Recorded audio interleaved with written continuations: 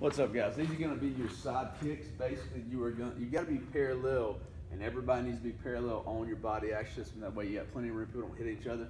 Usually going to be doing these on intervals, so you got to be on one side or the other. So basically, you are going to be beside it. Whatever foot you're kicking with is going to be back. Your hand's going to be up. You lift your knee, start turning your torso, kick. Your foot should end up past the pad, and you're hitting that pad with your shin. So just here.